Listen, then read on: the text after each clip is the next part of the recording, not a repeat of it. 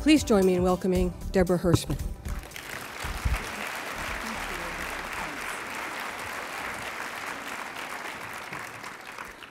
Thank you and good morning. I have to say this morning was so impressive. It felt like a little bit like the opening ceremonies at the Olympics to watch all those lovely ladies walk across the stage with their flags. And Peggy, you're right. Aviation is indeed a small world, but its power to serve humanity is immense. Recently, we saw this in Haiti. Within hours of the devastating earthquake, airplanes were bringing in hundreds of volunteers, equipment, and essential supplies to assist in the recovery. Being part of a cause greater than yourself manifests itself in traumatic events like this earthquake, and how we respond says so much about us individually and collectively. Throughout history, women have never hesitated to respond. A good example of this was during World War II, when they were called to fill positions that were vacated by men serving in the armed forces. Ironically, during this period, while the government was actively promoting the concept of Rosie the Riveter, society still viewed women in the workplace as operating in a man's world, and they were a liability that needed special handling. I'd like to share with you some excerpts from an article entitled The 1943 Guide to Hiring Women, and this appeared in that same year's issue of Mass Transportation.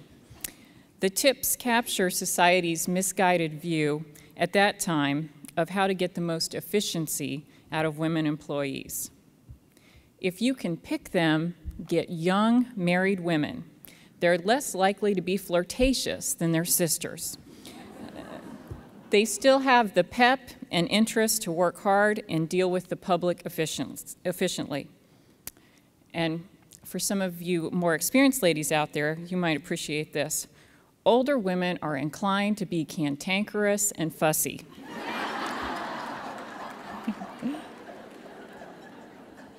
It's always well to impress upon older women the importance of friendliness and courtesy. And how about this last one? Husky girls, those who are a little on the heavy side, are likely to be more even-tempered and efficient than their underweight sisters.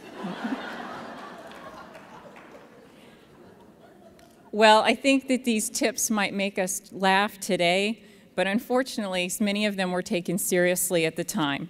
But thankfully, that didn't stop women from stepping up to serve their fellow citizens. If you own a Cirrus today, or if you are considering the purchase of a new or used aircraft, consider this. Avidyne, in conjunction with the country's leading Cirrus sales and maintenance facilities, has launched the G3R9 program that combines the purchase of a late-model, low-time Cirrus aircraft and the addition of the Avidyne Integra Release 9 avionics suite for much less than you may have thought, and certainly much less than purchasing a brand new aircraft. G3R9, combining the best airframe, best engine, and best avionics for the best value.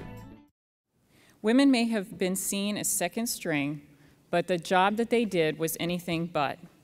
A shining example of this are the brave women who pioneered the art of service during World War II. The Women Air Force Service Pilots, the WASPs, and their predecessor groups. These female pilots numbered in the thousands and flew over 60 million miles in the U.S., freeing up male pilots for combat service. I know that many of you all are familiar with FIFI or Fifinella, the symbol for the WASPs. I wonder if anyone in the audience knows who designed that. That's right, Walt Disney. She was considered the kind-hearted sister to that cantankerous gremlin who caused problems in airplanes, and she was there to help the WASPs out of tight situations.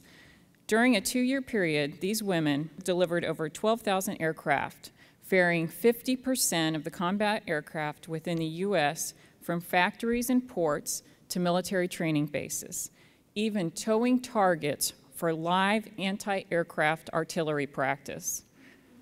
They flew 78 different types of aircraft, even some that their male counterparts feared flying. These WASPs were the gold standard for professionalism. When the male ferry pilots began racking up significant accident rates on the P-39 pursuit plane, giving it the nickname the Flying Coffin, Lieutenant General W.H. Tunner called in the WASPs. He noted that their male counterparts were not flying the airplane according to specifications, but that women pilots paid attention in class and they read the characteristics of the plane that they were to fly before they flew it. Maybe this is still true today? After the WASPs took delivery of these high-speed airplanes, the general reported a reduced accident rate and no more complaints from the men. Cirrus Design's Vision SJ50 single-engine personal jet offers exceptional fuel efficiency, flexible seating for up to 7, advanced avionics, and all the Cirrus safety features you expect, including the Cirrus airframe parachute system. With its V-tail design, the Cirrus Vision is technologically advanced, yet engineered to be simple to fly, to allow owner pilots more lifestyle pursuits than any other personal aircraft. Learn more about the Vision SJ50 at cirrusdesign.com. Dora Struther, one of the organization's earliest members, exemplifies the WASP's commitment to professionalism. When the B-29, the largest long-range bomber ever built, was rushed through production to get it to the front lines, the plane developed a dangerous reputation after the death of Boeing's chief test pilot. So to prove the airplane safe, Colonel Paul Tibbets called in the WASPs, and Dora Struther did just that. In a training flight, before she was even checked out on the airplane, Dora experienced a fire in the No. 3 engine. Without waiting for instructions, Dora directed the flight engineer to feather the No. 3 engine and pull the fire extinguisher. According to Colonel Tibbets, Dora Struther did everything by the book, the gold standard of professionalism. For many of the WASPs, service to country provided a newfound sense of purpose. Cornelia Fort was one of the earliest WASPs, and she wrote, "We are beginning to prove that women can be trusted to deliver airplanes safely and serve the country, which is our country too. I have yet to have a feeling which approaches in satisfaction that of having delivered an airplane for the United States Army." Service to their country was dangerous and thankless, and it claimed 38 of their lives, including Cornelia Fort's.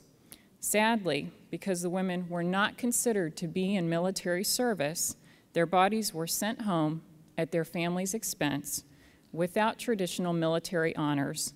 There was no U.S. flag adorning their coffins.